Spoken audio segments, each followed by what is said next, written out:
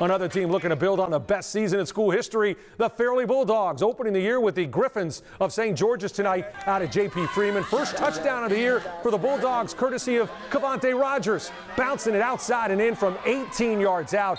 Fairley up 8-0, and that was just the start. Fairley then goes to the air. Andrew Johnson, the quick slant to Troyce Grimsley, and watch Grimsley bounces off two would-be tacklers to take this one 56 yards to the house, putting the Dogs up 14-0. The Griffins also having problems with that Fairley D. This is still in the first quarter. Ashton Campbell coming up with the interception. Campbell turning it into a pick six, except that the refs threw a flag, so no touchdown on that play. They'd score later in the drive.